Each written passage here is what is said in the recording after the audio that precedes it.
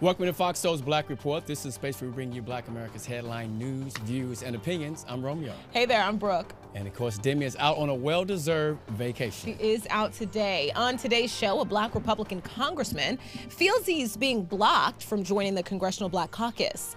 Republican senators just blocked a bill that could have increased your pay. And we're going to break down why federal officers will now have to wear body cameras. Also, judge dismisses lawsuit against McDonald's by Black franchisees. Megan Thee Stallion offering full ride scholarship. Drake teams up with Live Nation, and Shock G cause of death is released. We have all of that and much more. It's our voice and our truth. So let's talk about it.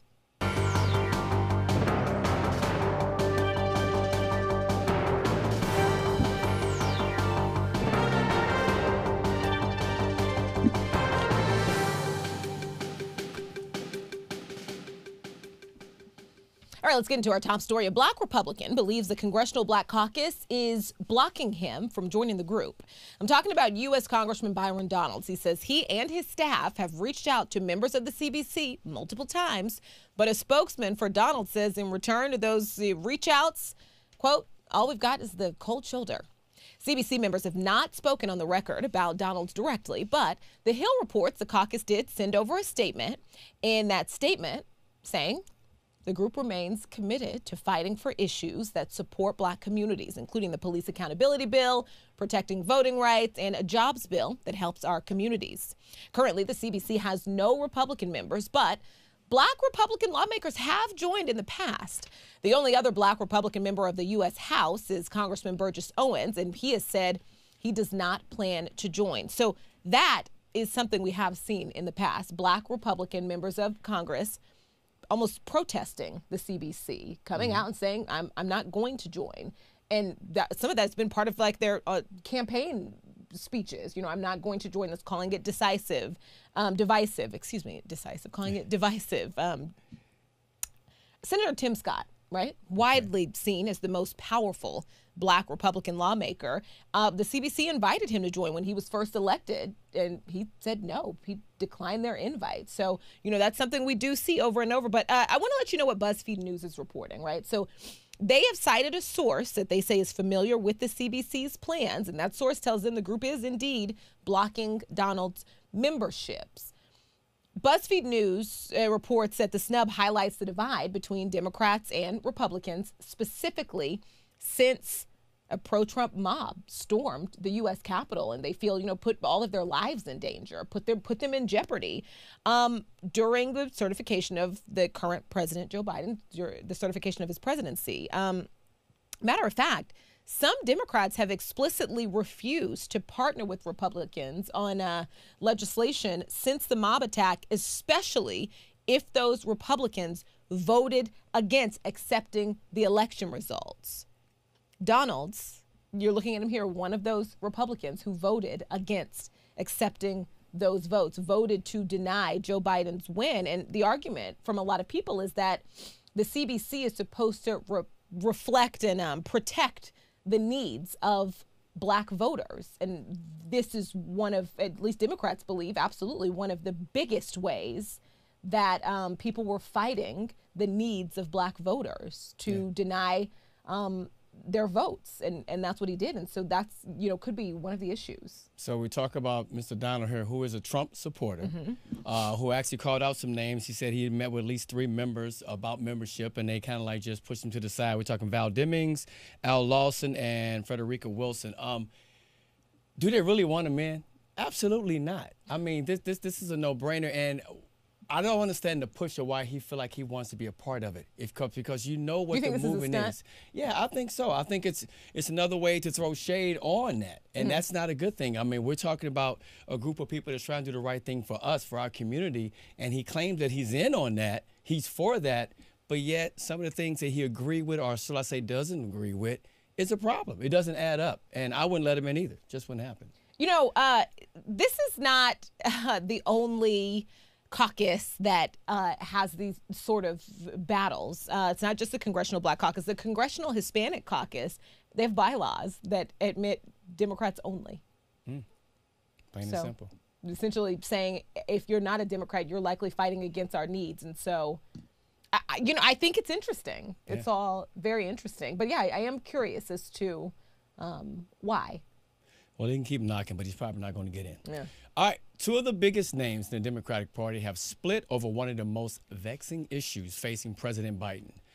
Vice President Harris, on her first international trip since taking office, issued a stark warning to would-be migrants from Guatemala on Monday, saying, "Do not come, do not come," she said at a news conference.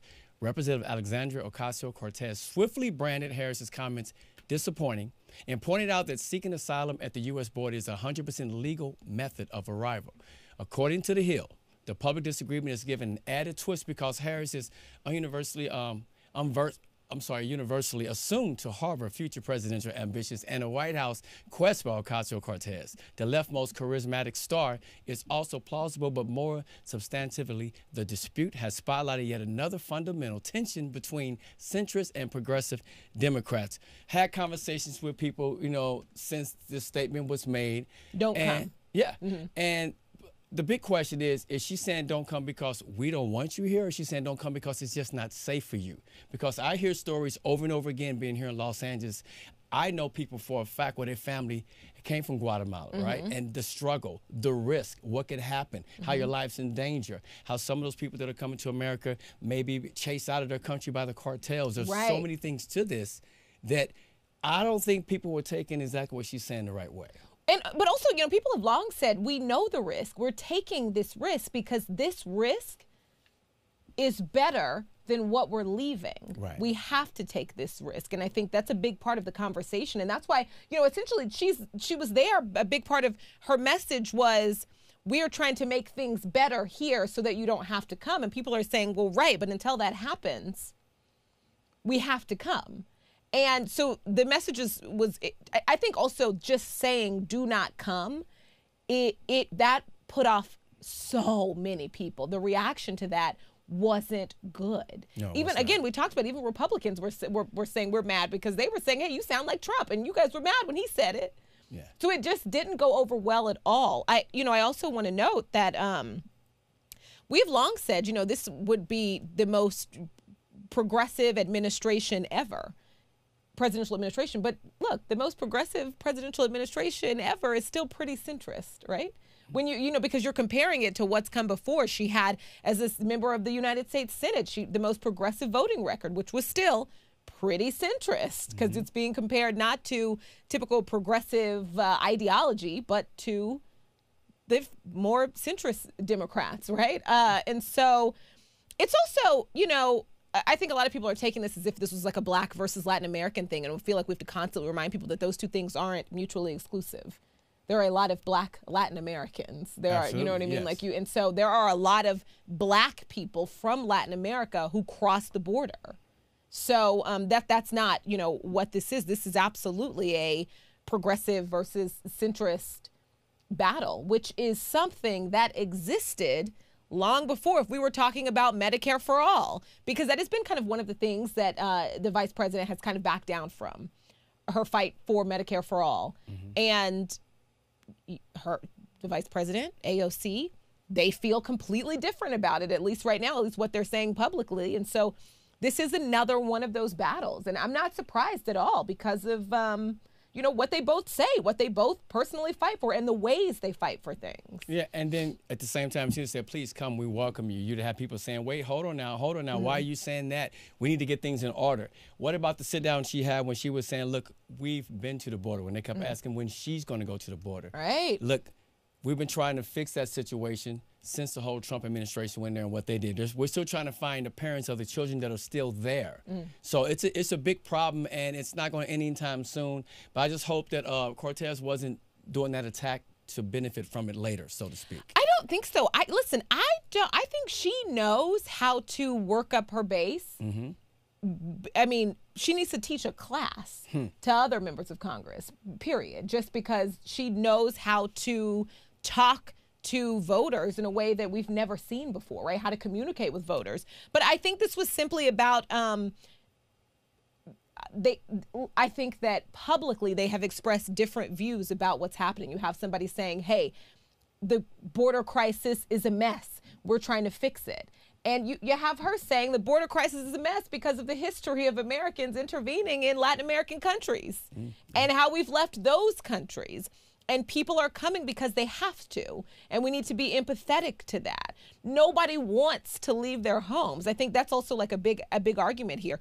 Nobody wants to leave. Think about how hard it is for us to leave our little neighborhoods unless they're awful, you know, and our awful is definitely like, you know, super developed nation type of awful. Yeah. And people don't want to leave their homes. They feel like they have to. And, you know, she is saying, you know, we are going to do the work, she, the vice president, to make it so you don't feel like you have to and to help out and make things better. And the Congresswoman is saying, but until then, we need to be empathetic. And, you know, I don't think anybody in this situation is seeking attention. I think everybody is fighting for what they feel like is best. Yes, I'm very passionate about it as well. That's true. Yeah. All right. Senate Republicans have blocked legislation aimed at addressing pay inequality. This marks their second successful use of the filibuster under President Biden. Remember, the filibuster getting a lot of attention these days. The Hill reports senators voted 49-50 to try to advance the legislation, falling short of the 60 votes needed to overcome that procedural hurdle. The bill would limit employers when justifying pay differentials on the basis of education, training, and experience in wage discrimination claims. Employers would also be prohibited from retaliating against workers who compare salaries, also barred from inquiring about prospective employees' salary histories during the hiring process. The bill would also further direct the Labor Department to establish a grant program providing negotiation skills and training for girls and women. So let's talk about some of those things this would have eliminated, okay? So right now, we've all had jobs where they give you a 30, 60, 90-day training period. You're training. You're doing your full-time job after the first, you know, day or two. But you're training, and in that training period, you're not making as much money as you will be making after 90 days, right? Correct. And a lot of people say that, hey, that's not fair. I'm doing the work. Already, right out the gate. Also, I think it's just studies have shown we know about the wage gap when it comes to women and men. We know about the wage gap when it comes to Black people, Latin American people, white and compared to white men, right? So lots of companies have these policies. I've noticed, you know, over the years, lots of companies have these policies where it is against the rules to talk about your salary. And a lot of these lawmakers are saying, well, yeah, that rule is in place so that you guys don't start finding out who makes more money and why. Because sometimes the reasons aren't very good reasoning. Not at all. Right? Not at all. I mean... And on top of that, when we talk about just the women in the workforce, you think about since the pandemic, what they've gone through because, you know, childcare is closed or schools are closed and they may work from home temporarily but have to go back to work. But then who's going to take care of the kids? You know, the food bill at the house goes up. You know, a lot of things really came to light during the pandemic, and it's important that they understand that. And that's why we need to get these dollars up so they do make sense for people to go back to work. But, you know, the GOP lawmakers continue to say this is a burden on employers. Really? We're doing the work. They're out there doing the work each and every day. So how is that a burden on them? Pay us our worth for doing the work. Think about that, though. If employers were banned from asking you how much you made in your job before, they ask you how much you make in your job before, you say, oh, I made $20,000 a year. They know they can offer you 70, but they're going to offer you 30 because that's going to change your income so much that you'll take it. Yeah. If they're not able to do that, that changes field. If everybody is federally allowed to talk about openly how much money they make, people are going to start making, you know, more equal amounts of money, because how do you explain some of these things otherwise? In a lot of instances, it's like, hey, well, listen, you make less money than this person because of this and this, but there are a lot of instances where there is no this and this. Yeah, that's true. And yeah, companies and corporations benefit from that. So I don't know. I think, you know what, there's a huge push, you know, for women to share your salaries, help the other person out. It could help you out. This is interesting because, again, and I'm going to bring it back around to the filibuster. Joe Manchin has said, you know, I don't care what the other Dems say. I'm not going to vote to eliminate the filibuster. And at the same time, Republicans are using it. But everybody has benefited from it. When you're not in power, you benefit from it because you get to stop the other party just going wild.